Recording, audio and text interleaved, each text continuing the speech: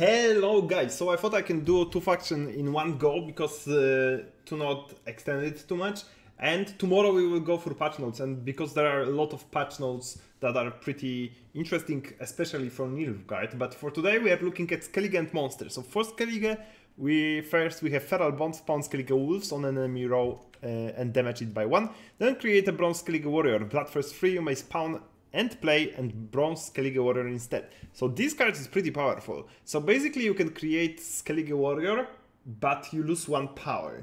In theory, because your opponent is giving 1 free power in form of immune wolf or wolves, but it's 1 unit. I think I have it here. So if you see, yeah, Skelige Doomed, immune, spawn a copy yourself on opposite row. Yeah, so that's already good. Why? Because it's 4 provision and you can get like 6 provision cards. Of course you can get a random, so some of them will be bad and you won't like to see them, but in general it's kind of you get bonus in form of provision, and also it's a special which sometimes is sometimes better than just a unit, but RNGs can screw you. However, Bloodthirst 3, you may spawn and play any Bronze Skelige Warrior instead. That's when it shines, because you can get anything, and it means that, for example, you always can get an extra Grace Sword for provision, for example, or some other 6 provision warriors that I don't know what we have. We can just quickly check if we are here. Warrior for Skelige and only bronzes. Like, look, we can get a veteran, for example, if you need something, if you want to counter some random pinging damage. Or you can get another Dramon Shield Maiden for Lippy deck, for example, or another High Lord Warlord to make your rights even bigger and better. And some of the conditional cards like Brogvar Archer, maybe like you need an engine or another engine, you know, or a big tall unit. Like, depending on the situation, you can pick anything, and picking anything is so much better than having to put that card in a deck. So if you can get Bloodthirst 3 going on, this card is absolutely nuts. And on top of that, you sometimes will get bonus to power on top of it. So if you can get Bloodthirst 3 and then kill it from random pinging damage, and there are a lot of random pinging damage in warriors, then this card is absolutely nuts. And it might be even played in outside of Skelige Warriors deck. You can just play it in like even Alchemy deck just to get this random Skelige Warrior from time to time, the one that you just need. This card is very good, and I think it will be played in a lot of Skelige decks. And this is Wolves, and now we go Lock and Brogvar Warrior. So another card that you can choose from the right. Deploy damage an enemy unit by 3. If the target is damaged, repeat the deployed ability with a different target and decrease the damage by 1. So if you're not sure how it works, first, you cannot kill the unit. It has to, the power has to be red, basically. And second of all, you cannot hit the first target with the 3rd hit. So you cannot do 3, 2, 1, you know? It has to be 3 different targets. In theory, this card can be 8 power, which is a lot for 4 provision card. However, in most of the cases, it will be probably, I would say, 7, which is already nice. But the problem is that you won't kill anything. If you want to play just for full value, and as a 4 provision you probably would like to, you will like to play this card in your deck. This card is pretty good. Sometimes it will be bad, because sometimes it will be just only damage by 3. And if you look at the other factions, for example, Scoia'tael has a damage by 3 in form of, for example, Dwarf or an Elf that just, you know, by the number of rows, or the 1 power Dwarf, that are just better because they have better base power, or they can deal 3 again. So this card is on the weakened side on this front, but it can generate more points in general because you have this 2 and 1 point. The problem is you cannot kill anything, and in some metas this card will be horrible. For example, if the Monster Swarm is a meta, and I'm super surprised that it's not, because this is super powerful deck that people always sleep on, or in Keltulis metas, this card will be absolutely horrible. It will play for 5 for 4 and sometimes even less if you have to hit like armor or something, so it will just play for 2. So the card is a little bit depending on the meta, and it might sometimes not get to tournament decks, but on ladder I think on average it will be a good 7 power for 4 card. So you probably will play it, especially in warrior decks. At least one of, I think you will play. But even if you don't play it, it's nice that it's in game because you can discover it from or create it from the ride that we just saw. So that's another thing about this kind of cards, that sometimes you won't put them in the deck, but it's good that they are in the game. Next card we have Ulula. Very simple card. Damage a unit by 2. On order, whenever an enemy takes damage from your warriors, damage it by 1, ignoring its armor. So basically, whenever anything hits, that's simple, you get extra damage. So it's a nice extra pinging. If it's AoE damage, like you deal 2 to everything, it won't work. But if it's like Heimdall, which is like pew pew pew pew pew, she will get a bonus point. So with Heimdall, she's like incredible, nice finisher. Overall, she's like fine, because in theory she just starts as 9 for 8, because no, so she started 6 for 8, which is not optimal. Then she has bonus 3 damage because she counts as a warrior as well, so her passive will work. So you probably, for example, can kill something that is 1 power behind tons of armor. But then she will be better and better over time, so she will easily end up like 14 or 13 for 8 provision, which is pretty good. The problem is that she can be locked or killed because 6 power is no longer as much safe as it used to be. But it's a decent card. The warriors struggle from having like the decent, very good to decent to very good or super powerful cards in like low gold provision. They had a lot of good cards like 10 and plus provision, and they have a lot of good 4, 5, 6 provision slots. But they didn't really have anything that crucial on 8 provision. If you will go to like gold, like yeah, you can use Skjordal, which we'll probably use, but it's kind of this is kind of like already underperforming. And all of the cards like Madman Lugos, Sigvald, these 2 cards doesn't really synergize with warriors. Madman Lugos have seen some play, but he's also depending on the meta.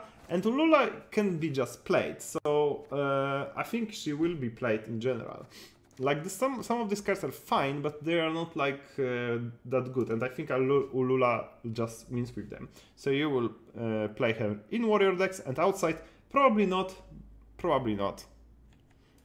And then we have Solve.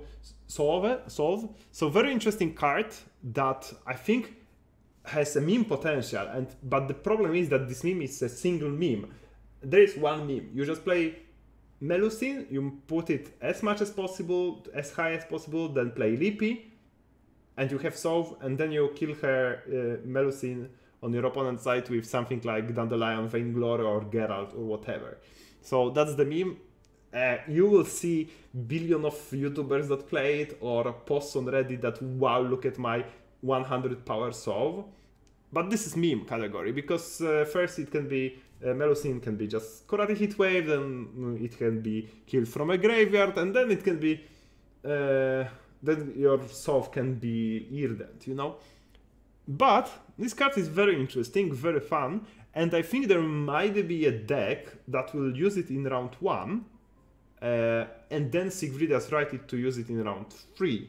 And also, I think he also might be played with Iced, but he also might unlock a deck without Iced, because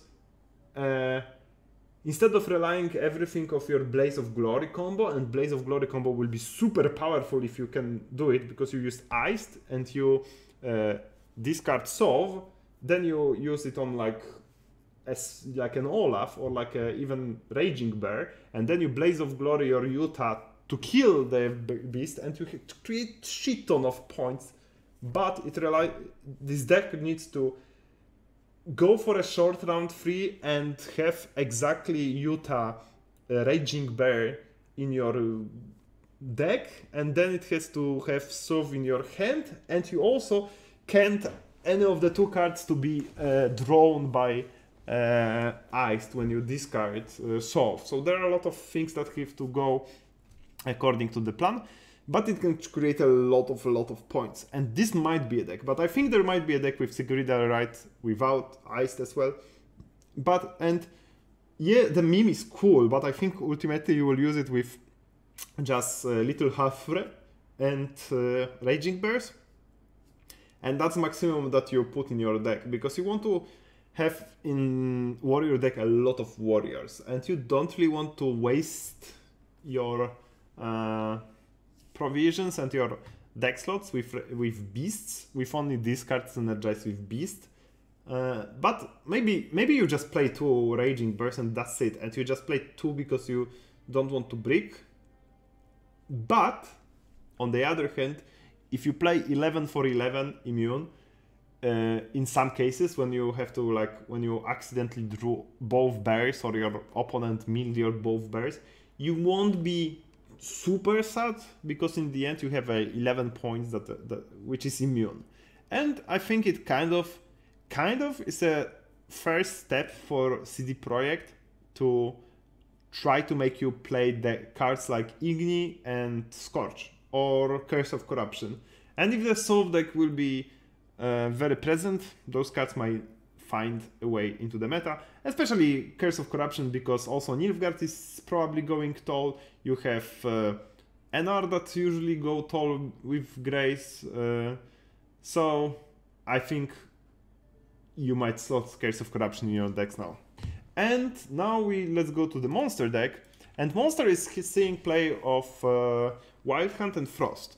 These are the cards. Also the art, as always, is obviously amazing.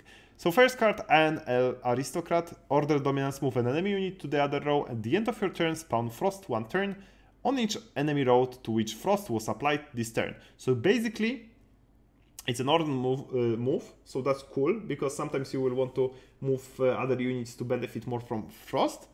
And basically, it's a bonus 2 points. It's like a 2-point engine each turn, but not really, because it extends the time. So for example, if your opponent, if you have Frost, you use this, you apply Frost, you use this, your opponent can just pass and you don't get these 2 points. Also, you have to play this, then you need to apply Frost. So there are a lot of things that need to go according to plan. But then it's sort of 2 points per turn, but not really. So a lot of things have to go according to your way, but you have also a bonus ability of movement, and it's 4 provision card. So I think, and also your opponent cannot have like armor or anything like this. So overall, I think it's a very well balanced card, because in theory it can go super tall, super high, but in practice it will be on average probably like 6 plus movement, or maybe 8 plus movement, which is very good, but it's not nuts, I think. So I like this card. Then we have ANL Slave Trader. Gain vitality equal to the total duration of Frost on the opponent's side of the board, then infuse an enemy unit with at the end of your turn. If there's an enemy ANL Slave Trader with high power than your set own power to 1, then lock self. So that's a very interesting ability. I don't know if it's gonna be played. It's very Nilfgaard-like, I would say, but it's very interesting. So basically, you can reset the set own power to 1 to it's like an opponent unit and lock it, which is pretty good. But we need to put it on a very. You need to make ANL Slave Trader very big, and usually this kind of decks doesn't really play any boosts, and your opponent, and you kind of want to use it on a high unit, but you won't get there, so you have to put it on like a unit that is probably like 6 power. So maybe you can remember that if you play it in the Frost deck with alongside Kehir, not Kehir, I forgot the dude name. I have anyway, it will instantly be like 5 if you put a Frost as well. and then vitality, so it makes it 6. So you can instantly sort of lock and reset something that is 5 power, which means that then it's gonna be like 8 for 5 plus a lock on the opening throw. So it's pretty good. So overall, I think this card is like fine, but I don't think you will play more than one of in your wild hand deck. Definitely. And sometimes you will just drop it. Again, depends on the meta.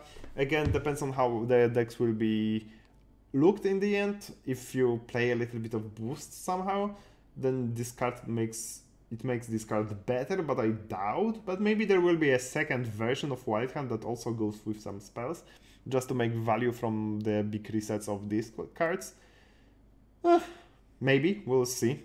I don't know, but I doubt it. So I think you will play one of, and maybe sometimes 0, and you are happy that you can create it from other sources.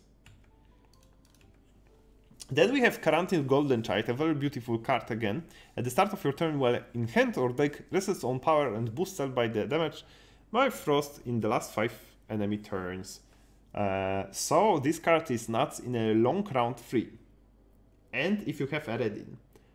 The problem of this card, a lot of problems with these cards, but a lot of interesting things about this card. Because this card can be basically a Gord, but higher. This card can go nuts. This card can go like 38 points, I think. If I remember correctly the math, it's like, no, you can even get more. In theory, if you play a lot of Quarantiers from a lot of sources, you can create like 5 Quarantiers, and then they can deal then like 2 plus 1 from each of them.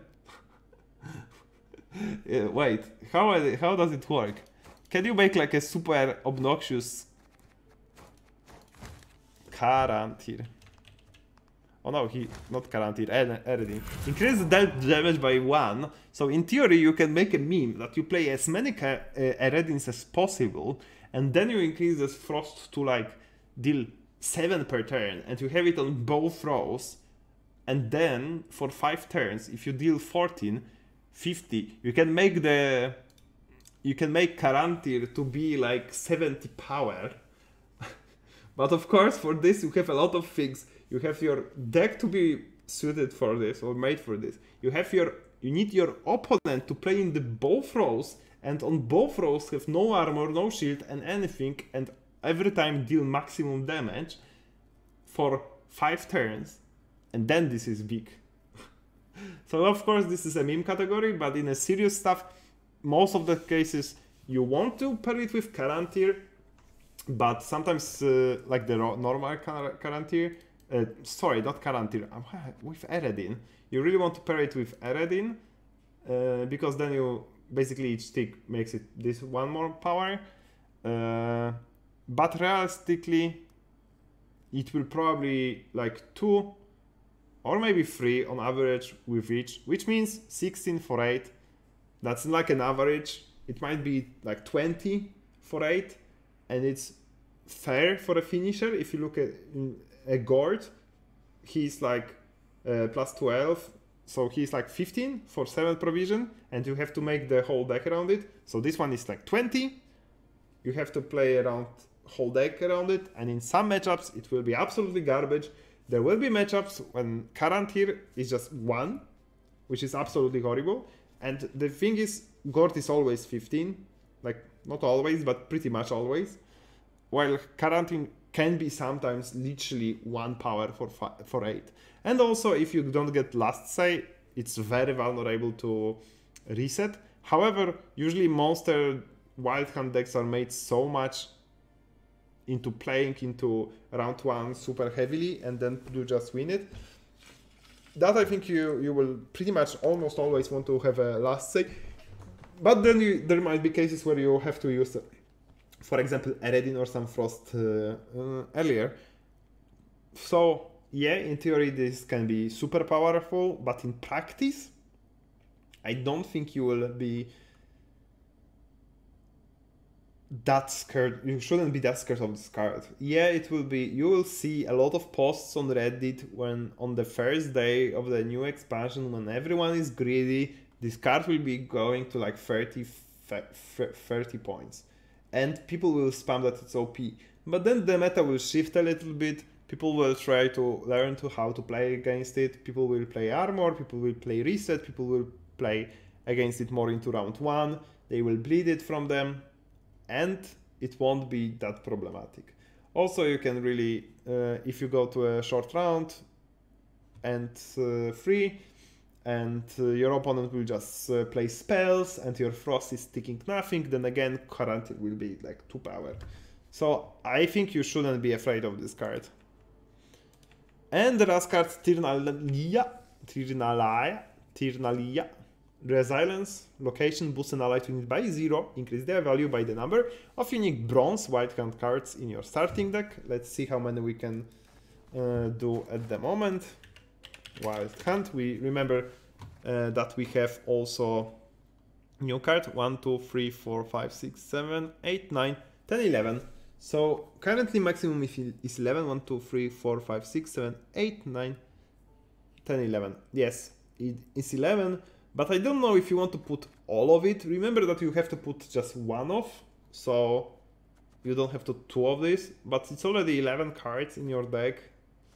And for example, this you need 2, this probably you need 2, so maybe you will play like boost 9, let's say boost 9, because that's probably gonna be the kind of safe spot. And then order spawn a frost on your opponent melee and range rolls equal to the amount lost on the last round transition, then spawn and play Red Riders.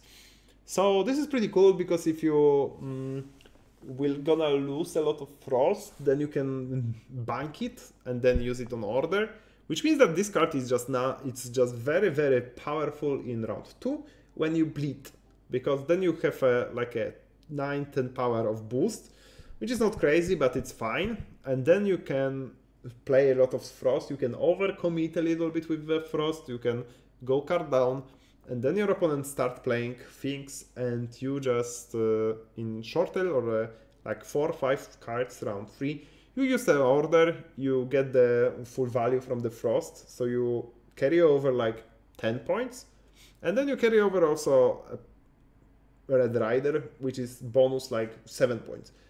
So you can easily carry over like 15 points, which is very powerful. It's better than like Sirinova carry over, but you probably don't use it in round 1.